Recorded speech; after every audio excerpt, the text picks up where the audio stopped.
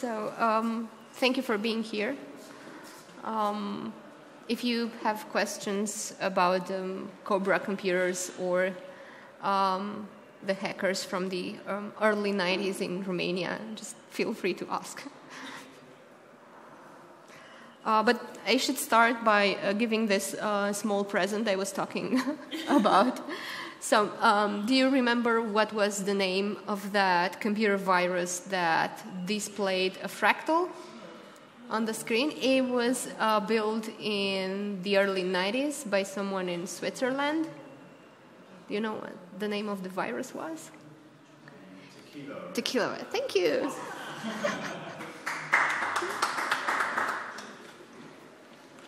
Thank you so much. This is some brandy, original plum brandy from Romania. Awesome. Thank you so much.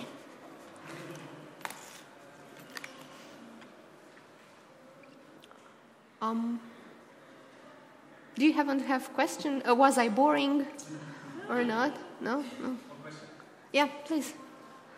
You were mentioning there, I don't know, you were talking about some some dean of faculty, I'm not sure. Yeah, the not dean. being very happy about this fun hacking.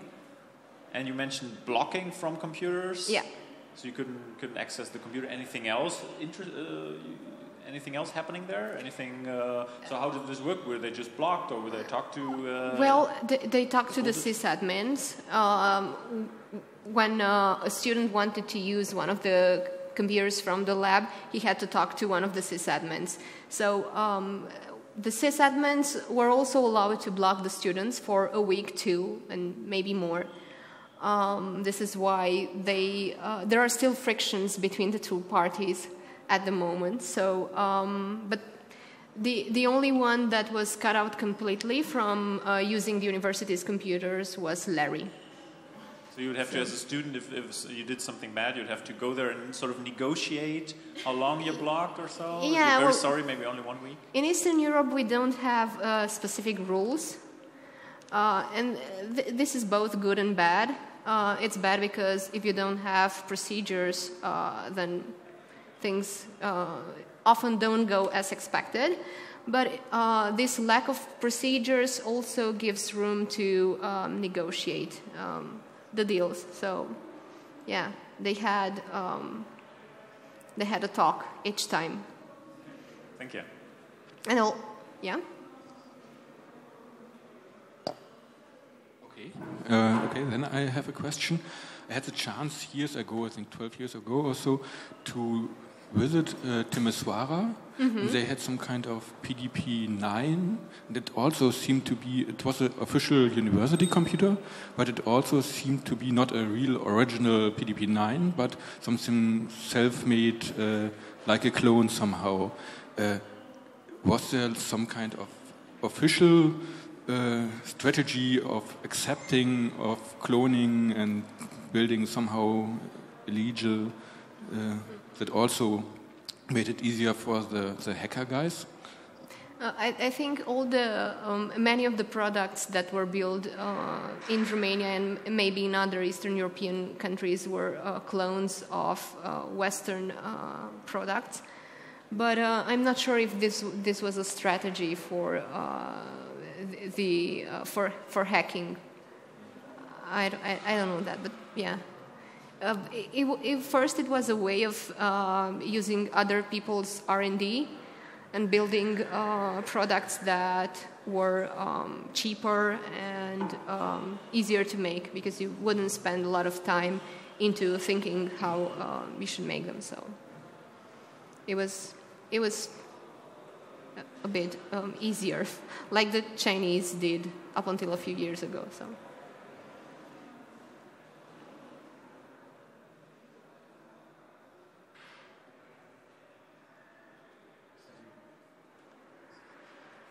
Is this? This is a chip computer. Okay. This was sold in Romania in the early 90s. There are three different types of chip: chip 1, 2, and 3. This is a 3. And it was made by Electronica factory in Bucharest, and it's quite similar to the Cobra computers I talked to before. It was made in a factory And many computers like this ones were marketed as gaming devices. And they were displayed next to a TV set so that people would buy them both together. So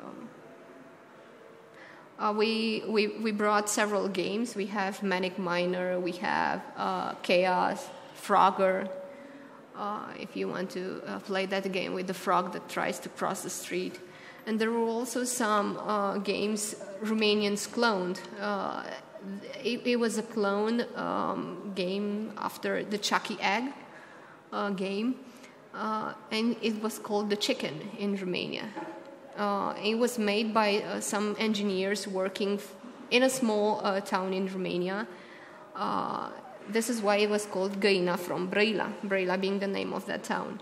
And they wrote on several funny messages if you play the game, and one was, this game was made by engineers from ICI Brăila outside business hours. So if their boss came to them and said, what are you doing? So this game was said to be developed outside business hours. I still want to write a story about this game. I've managed to find one of the developers, but maybe in the future.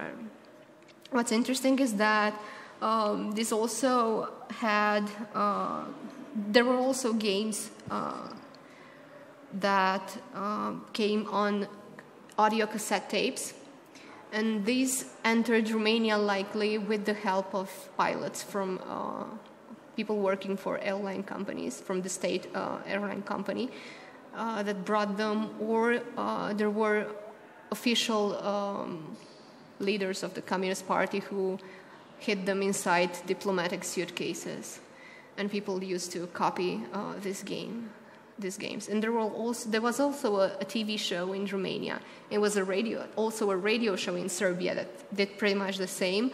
They aired computer games. So you would basically record.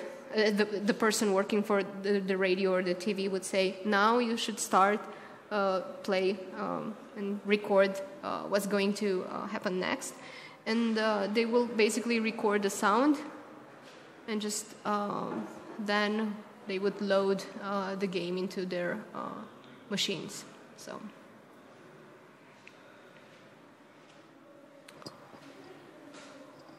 Was there any specific shift in how these people that you've been interviewing operated after 1989, or did they just kind of keep going with what they were doing? Was there any major shift in their how they were allowed to operate, or what they were doing, or why they cared about what they were doing? Yeah, they mostly did what they did out of the fact that they wanted to learn more and wanted to be creative. At that time, in the early 90s and even the late 90s, there were gangs of carders in Romania, people who would find, credit cards that belonged to people in the US mainly. And they used those cards to buy goods. Probably you've heard about Hackerville. That's a town in Romania. The FBI had an office there. It was the carders' town. But carders weren't welcome in EDO 11 computer lab. This computer lab was only for people who wanted to learn. And they somehow excluded people who wanted to steal money. This was not a kindergarten playground. It was the big league. But things changed in Romania after hard legislation addressing computer hacking was pushed. It is one of the harshest, I would say, in Europe. So, they don't operate the same today. Can you tell us more about how the students gained access to the foreign servers they hacked, and how software security worked back then in general? Yes. Many of the students back then in Romania in the early 90s developed their tools from scratch. They would spend hours in the lab challenging each other and learning from each other. Information was their currency there. So they basically developed their tools by themselves. Larry worked, for 2 years at his worm, trying to make it stealthier. Ender did the same. Vampy, I think, did the same. So the fact that they had total freedom allowed them to learn more than people who had certain restrictions. So yeah, they were also hunting vulnerabilities. Larry created a database of vulnerabilities that were both known vulnerabilities and vulnerabilities that he and his colleagues were able to find. And the worm relied on these vulnerabilities. And when he found a server, he would try different scenarios. So yeah.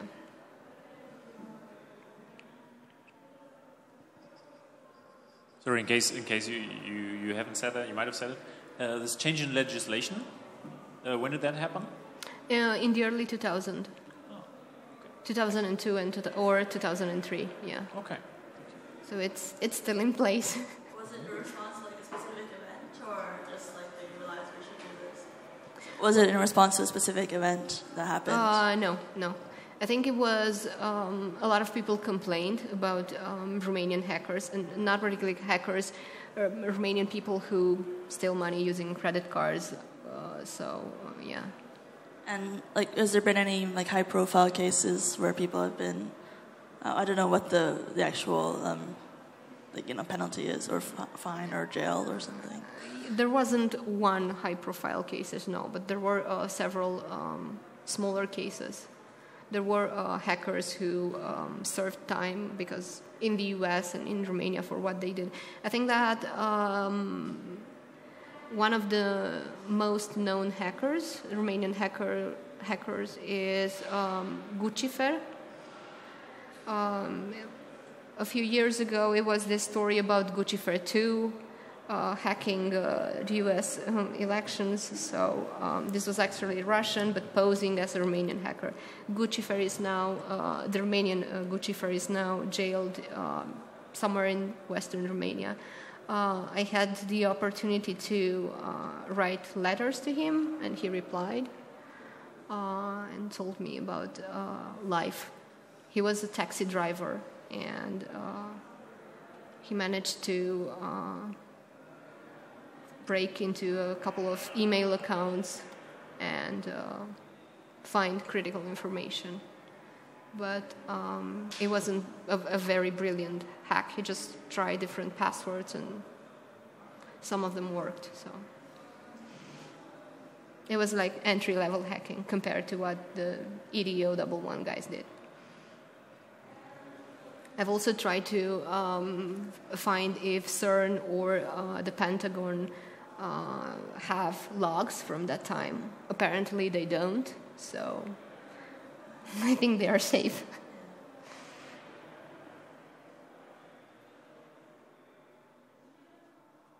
I think we're pretty okay. So if we don't have questions anymore, I think we could. Also, you could DM me at any time or email me if you want to learn more about Romanian hackers or Romanian computer scientists in general. I will try to answer the question and maybe direct you to better skilled people. So, thank you so much. Thank you. Thank you.